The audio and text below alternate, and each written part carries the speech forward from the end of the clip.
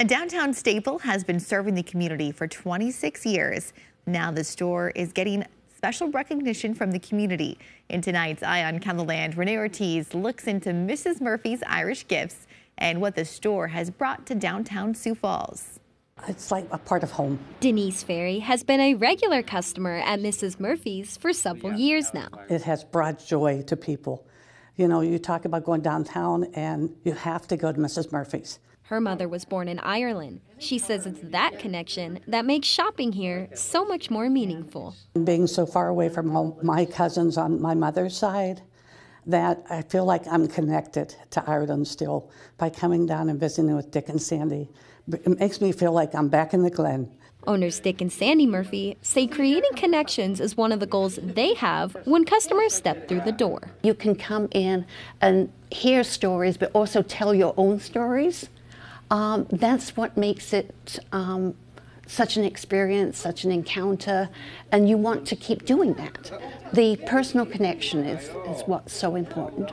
We're part of a community. We're part of a greater community with our downtown neighbors, that we've created this space that people can enjoy when they come down. Recently, the Murphys were awarded the Spirit of Sioux Falls Award by Downtown Sioux Falls. Looking back and seeing the words in the nomination about customer service and about people feeling really welcome when they come into Mrs. Murphy's, I think that made it so special.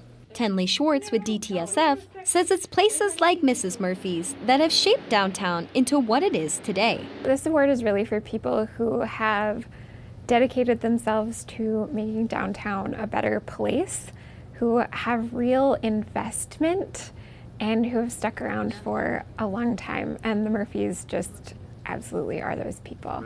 It was the community within the downtown area that led the Murphys to open the store 26 years ago. We've always known that this was going to be a focal point for what this city is about. I always used to use the reference of this is the living room of our city. Dick says his family has a strong sense of Irish pride and heritage, and he wanted to share that with the people of Sioux Falls. This is like coming home for me, and so in a sense, like returning to the old sod to start our pride in what we've been doing for all these years. The closeness to my mother, you know, and so that's what it does. It just feels like home when you come here. Now, after 26 years, the Murphys say they are ready to retire. This is our wish. We wanted to make sure that the continuation of our Irish gift store goes on in the downtown area, so we have put a lot of emphasis on just that. They hope to pass the business along to a family who cares as much as they do. They are leaving a legacy that's going to stick around for a long time. With Eye on Keloland, I'm Renee Ortiz. Oh, we will never forget your kindness over all of the years. The Murphys have participated in the Sioux Falls St. Patty's Day Parade for the last 43 years. They do plan to continue that tradition for many years to come.